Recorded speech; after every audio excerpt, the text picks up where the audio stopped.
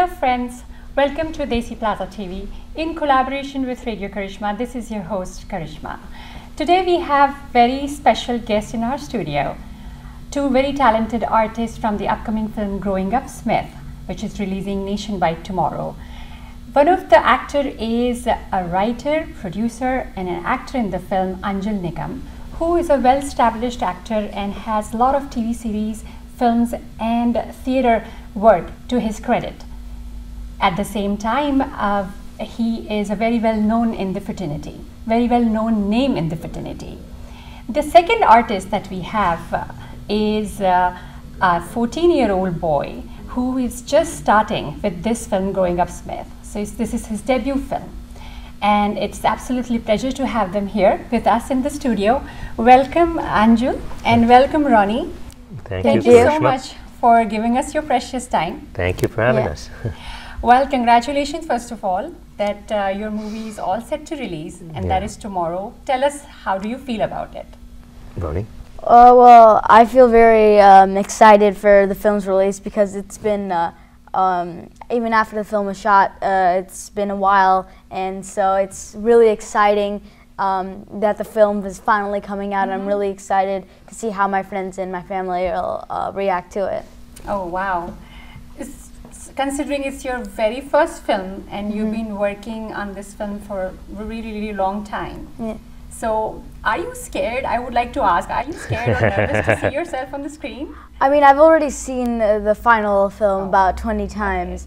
But with the audience? Yeah, with the audience too. And so far, most of the things I've said is positive, so I'm hoping that it stays positive. Oh, absolutely, absolutely. And sir, I mean, for you it's a special moment? Well, it's been a long journey for me getting this movie to the point that we can actually release it in theaters. We started this, for me it began about over 10 years ago, where the first original version of this project was known as Good Old Boy. Came to me to attach me as an actor.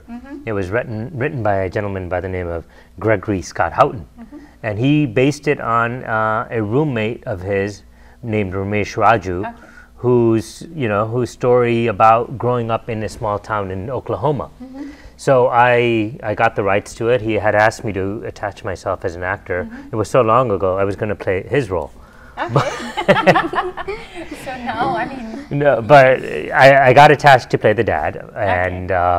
You couldn't play that anymore. Yeah. So I came on board as an actor to play Smith's dad, and I took the rights and took the opportunity to bring a lot more personal touches to it, because I was born in India but raised in Connecticut as an immigrant child in the 70s and 80s, and bringing elements of an upbringing in an immigrant family with immigrant parents who are very traditional were elements that we had to infuse the script I've with. heard you've actually taken a lot of inspiration from your own real life. Yeah, well, of course, there's a lot of, I mean, as writers, that's our job, is to turn to what you know, right? So there's a lot of incidents, character development, and story arcs that are consistent with my own upbringing.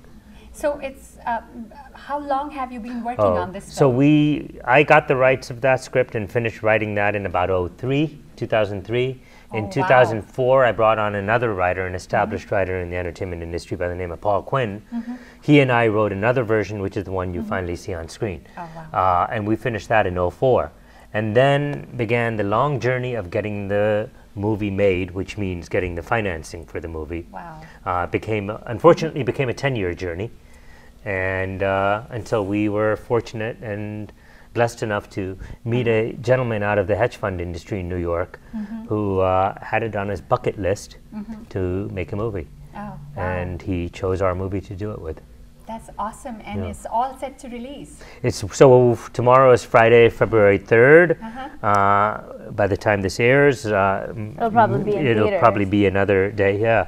So we are opening in 5 cities, meaning in Dallas we're opening at At the AMC Stonebriar in Frisco, right? Frisco. In the Dallas area. And then in Chicago area, the AMC South Barrington. AMC South Barrington. In Santa Clara, Silicon Valley at the Mercado, AMC Mercado. In Hamilton, New Jersey at the AMC Hamilton. And then in New York City at the AMC Empire in Times Square. So we're going back tomorrow morning to New York City for our opening. For the premiere. For the premiere in New York City. So, I mean, I can see that first you worked hard for the movie to be, made, and now it's finished. Now you're working hard for the promotion and everything. Yeah. And how this 14-year-old boy has taken this. I mean, how was your experience working with this boy? Yeah, he's been a delight, He's like, he has the vivacious energy to commit to whatever he's doing, which is something that is a very traditional Indian upbringing, which is commit to whatever you're going to do and do it 110%. And he's done it. He's been one of those kids who started saying he's going to be an actor probably around the age of 10, right? And him and his wonderful parents have supported him through this and picked up their bags and moved their home across the country from Chicago to Los Angeles, and they still have their home in Chicago, so they fly back and forth and making it happen. Now you have to tell us how you're managing. I mean, you have your study, you have your schoolwork. He doesn't do schoolwork, that's the one. You have the other crew to take care of that. Is that so? No. He's got his people. His people do his homework for him. I do my homework. I actually go to school in Los Angeles where it's a partially online school where you don't have to be at school. You only have to be at school for like taking tests and certain classes that you might have to take, like seminars, lectures, stuff like that. It's called Sony PlayStation? No. I'm sure. But yeah, so that's what I'm doing right now, which actually it's a good thing because right now I would have been doing PE. So nobody likes PE. Yeah. Tell me something, I mean, what was the inspiration behind you deciding that you want to be an actor at the age of 10? Well, actually it happened at the age of 9, so really close to 10. So before, like I was around 7 or 6, my mom sent me to this acting classes, summer acting program. It was like a play. That's when I got my first taste of acting. I was like, hey, this is pretty cool. I want to do more of this. So then my mom encouraged me to do more, and then at the age of 9, I got a theater play, A Christmas Carol at the Goodman Theater in Chicago, which is a huge theater in Chicago. I played Tiny Tim. So after that theater, that and I did Midsummer Night's Dream at the Lyric Opera. Those two theaters, that's when I knew I wanted to be an actor because I just loved that entire experience. It was a great, hugely fun experience, and I wanted to do more acting because it was so fun. And that's when my parents, they were really supportive. They still are very supportive, and they're the ones who kind of pushed me into this, and I'm very thankful that they did. Absolutely. Well, good for us as well. We were lucky. We were lucky, for sure. I mean, tell me something. I mean, he is talking like normal American kid, but in the film you play an Indian kid, and you have like beautiful Indian accent. How did you manage that? So actually, when they were casting Smith, I was in India at that time. Okay. And my cousin, he was learning English at school. So one of his assignments was to come home and talk in English. And the only people in the household that spoke English was my mom and myself. So he used to talk to me in English. And during that time, we were going through the audition process. So I just kind of copied his accent with a little bit of my parents' accent and just put it into my accent, which I have in the film. Oh wow! So how long did it take? I mean, to master that accent, I'm sure. Well, it must have taken some time. Like it actually came pretty quick to me because my parents always speak with that accent the entire time. What accent? I don't have any accent. Yeah, so I was already accustomed to hearing it, and so I kind of knew how it was, and sometimes I was speaking it, but not really that often. But then this is like the first time where I was like speaking a bunch in the accent. So you were truly established and veteran actor. I mean, you've come here in US when you were just 2-year-old. Yes. for you, you've seen it all, the era that you came in. Tell me your journey. I mean, so far, you know, how did you get into this? And now that you see today's scenario, what difference do you see, especially the movie that is coming today? I mean, you know, tomorrow, your movie. It talks about immigrants coming to US at that time in 70s. Seems to be a little topical, some kind of stuff happening I heard about, right, on CNN. Yeah. You know, I immigrated at the age of 2 from Bombay, actually. My father was an IIT professor at IIT Bombay. And we came here for 6 months. It was intended to be just a 6-month sabbatical that ended up being a permanent green card, and we ended up staying. My brothers and I, we were 2, 3, and 4 years old, and my mother and my father. And we settled in Connecticut.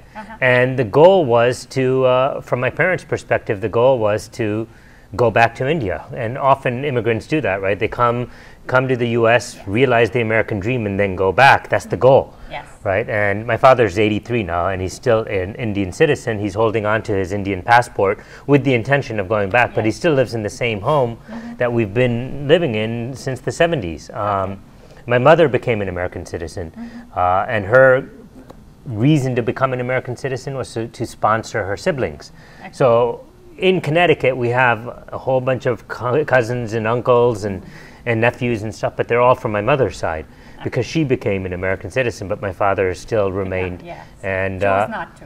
And I don't think he'll ever go back. But there's this idea that, you know, I know when I moved, I mean, I grew up in Connecticut, lived in New York for 5 years. I went to NYU, and then moved out to LA, to Los Angeles. And the goal for me was, I'm there to get out. I'm going to go to LA, become established enough as an actor, and then go back to New York. You know, that's my foundation. But of course, here I am 28 years later. I still live in LA. I've lived in Los Angeles longer than I've lived on the East Coast. But there's a, you know, a connection to the East Coast to which you always call it your home. Right? So LA is the home away from home, but your real home is the East Coast. Right? And I think that's the sense that a lot of immigrants have. They'll make this their home away from home, but they'll still be thinking of India or wherever you're from, as the real home, right? So I was about to ask you, how different are the times? You have dated this film in 1979. In 1979. Times are totally different. Now the world scenario is different as far as the immigration is concerned. Everywhere in the world, there is a noise about it. So what was the, I mean, what did you think when you were making this film or you were writing it? When you started writing, things were still not they weren't as divisive. You know, I think what happens with divisive energy between people is we stop listening to each other, and we start looking at other people from a perspective of, well, I don't really need to know why it is what you want or you need, right? I just know you're that, right?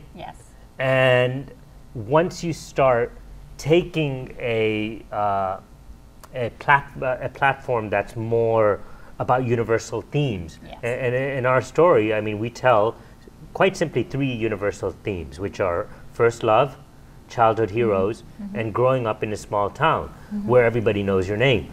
And we put it from the perspective of a 10-year-old East Indian boy, an immigrant boy, and that helps us shape the story. But at the same time, these are universal themes we're telling that we're hoping that as people watch this movie, they recognize that ultimately we're all human beings. We all experience certain desires and certain needs in our lives. And the thing is, desires and needs, they change over the course of a lifetime, right? When you're in high school, your needs and desires are quite different. They're about getting into college, or right? It's not about paying the mortgage. By the time you're in your 30s and you own a house, then it's about paying the mortgage, right? And you're gonna be voting for politicians based on policy decisions that affect where your lives are right now. But in that process of voting and whatnot, what happens is we begin to divide by different class structures: the rich and the poor, the you know, women and men. And it's like the old and the young, and it's endless, the different levels of classifications.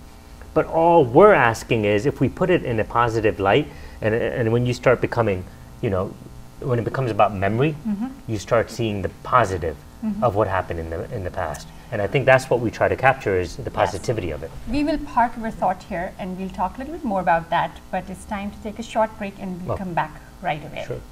We'll take a short break and we'll be back.